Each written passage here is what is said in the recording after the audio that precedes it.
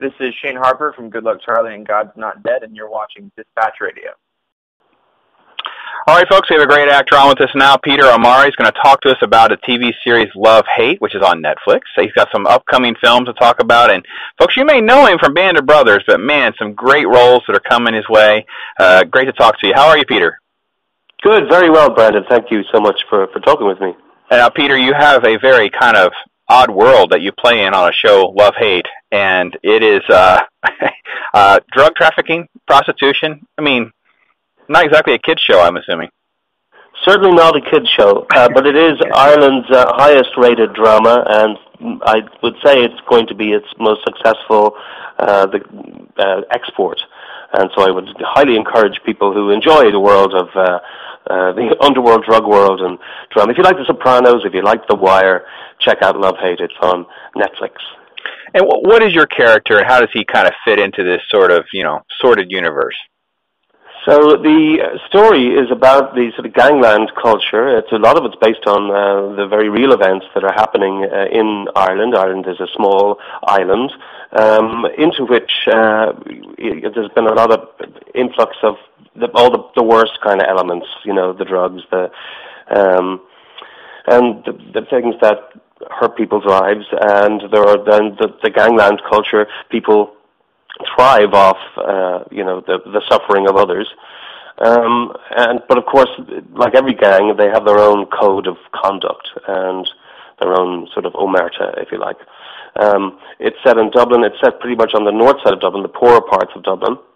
And the main story revolves around, in season 1, it revolves around a gang drug lord called John Boy, played by Aidan Gillen, who you'll know from Game of Thrones.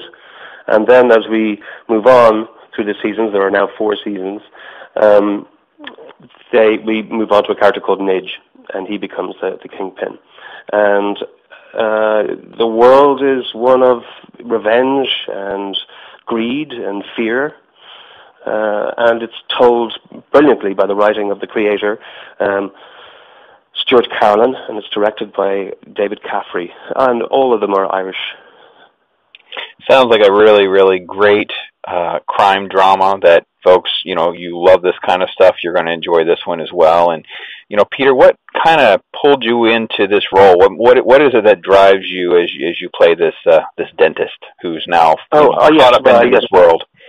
So I'm a dentist. I'm the middle-class person who's caught up in this world. This is something that genuinely happens, actually, with the criminal element. Is often they find someone who's of a, let's say, normal middle-class background, and they lure them into the underworld, and they use them as a front for their operations. So I play a dentist called Andrew, who has a bit of a taste for prostitutes and cocaine, and ends up running up a large tab with the gang, and they're in their illicit brothel, and he can't pay them. He's in debt. A lot of people in Ireland are suffering from debt. I mean, I think that's a global issue. It's something everybody can recognize. There's a lot of credit card problems out there. So anyway, he ends up financially compromised, and the only way that he can pay them back is to help them import huge amounts of this drug, lidocaine. Lidocaine is used as a mixing agent in cocaine, so he's able to import it because he's a medical professional. I think it's such a great topic. We deal with, obviously here in Florida, we have a pill mill issue that's so out of control. People talk about it all the time, but doctors and dentists and nurses get themselves into these. Basically, what you're saying is like this character, he's trapped because of his debt. So now he's got to push whatever these guys are telling him to push. You got to move this, you got to move that, you got to do this because you're indebted to them. Oh, totally, yeah. And everything is suffering. His marriage is broken up, and so we glimpse into his other life. He has a wife and kids, and he's run up so much debt he can't pay for the schools, and the house is going to be mortgaged. But then there's the public face of that. You've got to keep up your status. The wife is very concerned that they. If the kids need to move to school, we need to do it now. And of course, where you send your kids to school is such a public display of, your sort of self-worth, your status socially. And so all of that, he's dealing with, he's about to lose all that. And so he's clinging on, he's hanging on to whatever he can, and he's desperate. He's a very sort of desperate and pathetic figure caught between the gang who have him, and then, well, as we'll see, a very smart police element sort of get wise and start to move in. Fantastic. And that takes us into season 5, which is shooting right now. Your next film, or you have 2 that are coming. I'm not sure which one's going to land first, right? Traitors and The Beautiful Ones. And let me start with Traitors, because you have just great co-stars. Obviously, Killian Scott's on Love, Hate with You now, and then, of course, John Bradley from Game of Thrones. And tell everybody a little bit about Traitors and what they're going to expect to see. It is, in a nutshell, it's sort of like Fight Club meets, I don't know, something set in the future. It is, the people are so desperate for money, and that we had this economic meltdown, and people are being laid off work. What if you were able to fight to the death to earn money? What if it went that far? And that's pretty much the premise of the piece. Fight Club meets Running Man. That's what it sounds like to me. Yeah, maybe. Yeah, that's good. All right, we'll roll with that. And of course, the resume keeps building. Peter, people might think there's a theme here, because Beautiful Ones is kind of another crime drama as well, but a little bit different. Tell the folks about that one. Another crime drama. That's my friend Ross McCall, who you'll know from Band of Brothers as well. We're both in Band of Brothers. That is another crime drama set again in the underworld. I don't know why I'm spending so much time in this particular genre, but it's an action thriller, and that is in post at the moment, and it's directed by Jesse Johnson, who has brought you many good action pictures, Pitbull among them. I highly recommend waiting for it to come out. I don't have the release actually to mind. I don't know when it's going to be available. But again, that's fast cars, fast women, fast lives, lots of guns and action. It's good. I love it. Fast cars, fast action, women. That's great. That's perfect. It's what it's all about. And the folks, the film's called The Beautiful Ones.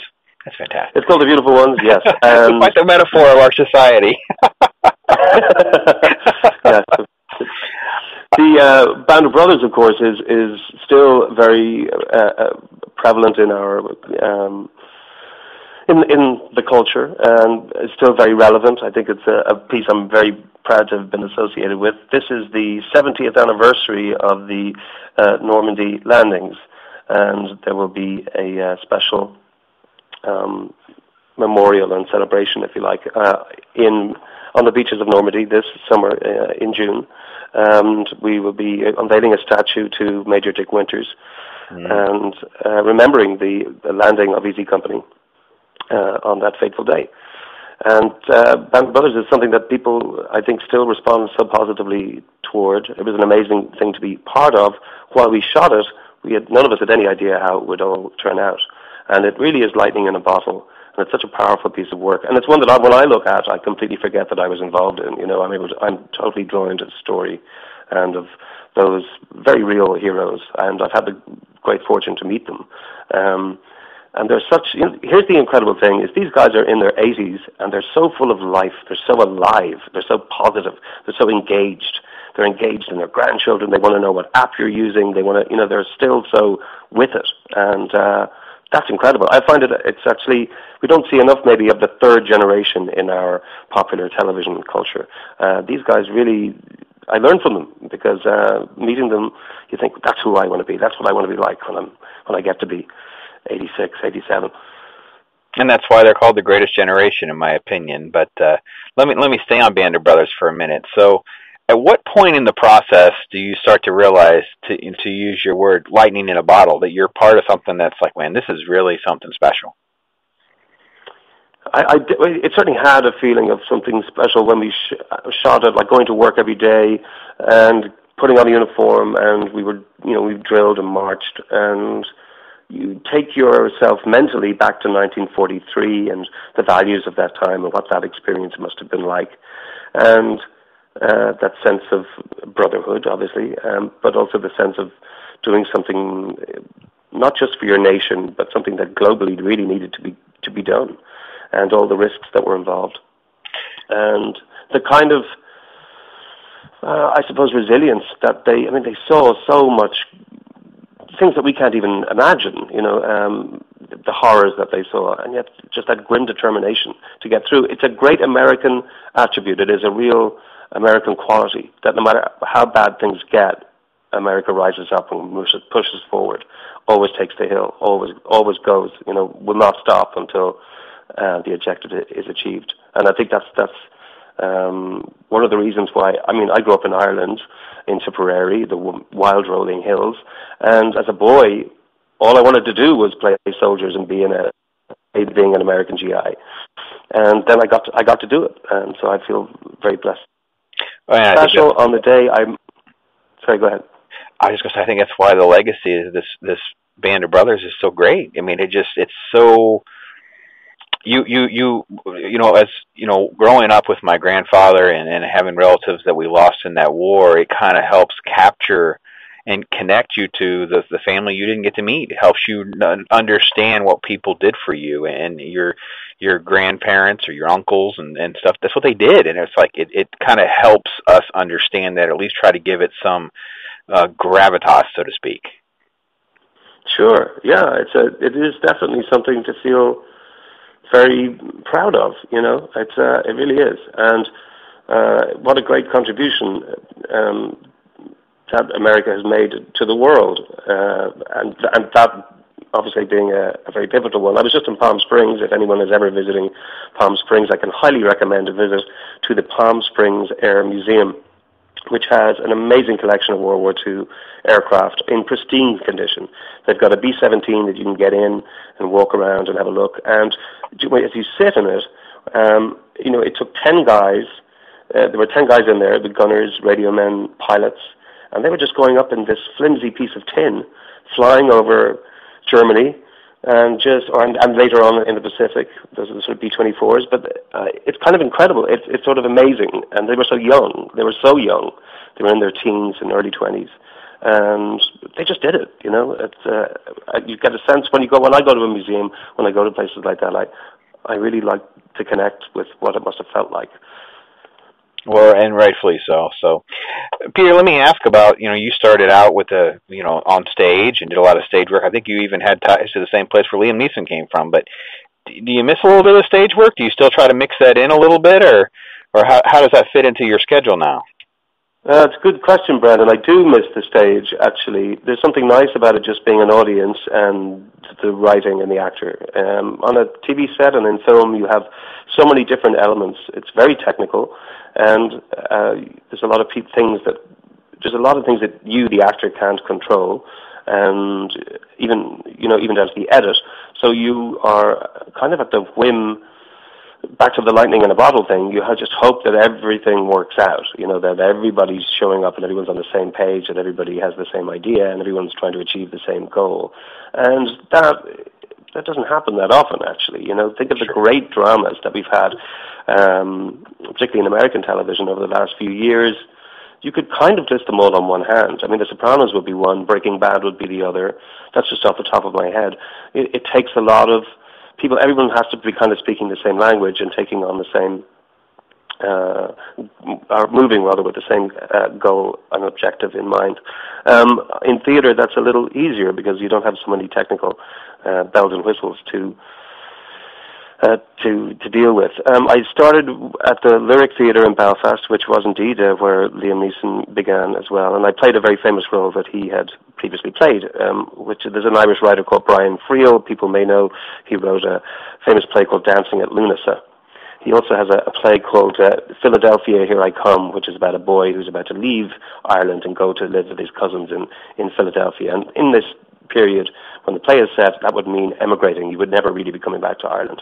And so there's a public side to him, and then there's his private imagination. He's imagining what it will be like in America, what will his new life be like, and he can't wait to leave Ireland. And yet the thing he wants most is a real connection with his father, who is very cold and sort of standoffish, and that's the one he wants more than going to America, is to be able to connect with his father properly. And so Liam Neeson had played this very private part, the sort of imagination character, and then I played it some years later. And so I'm sort of treading in his footsteps. He's now on the board of the Lyric Theatre Belfast. It's a wonderful place, and Kenneth Branagh just recently did a play there. And so it's, things are good on the theatre scene in Ireland. But yes, I missed the stage, and it would be nice to go back there. And who knows? Maybe we'll do something soon. Hey, you never know. You never know. So we've been talking to Peter Amara. Oh, I almost said it wrong, Pete. Omara. Almost got it wrong. Omara, whatever. Amara. That's come on. I gotta get it right. Omara. Omara. My Yankee showing, so I gotta get it in gear. But I really I'm just covering baseball, so. Well, hey, we're going to rub off on you as much as you can rub off on us. So we got to check out this Love Hate. It's on Netflix, folks. You can get caught up there on season 5. It is definitely a high crime drama that you would enjoy very much if you like those kinds of things. He mentioned Sopranos. That's a very, very good analogy. But we also got some good stuff coming out called The Traitors, The Beautiful Ones. We'll try to link to some of that stuff, folks. Give you some trailers to look at, that kind of thing. You can catch Peter on screen. So thank you so much again for fitting us into your busy schedule, sir. Brandon, what a pleasure to talk to you. Thank you very much. All right, take care.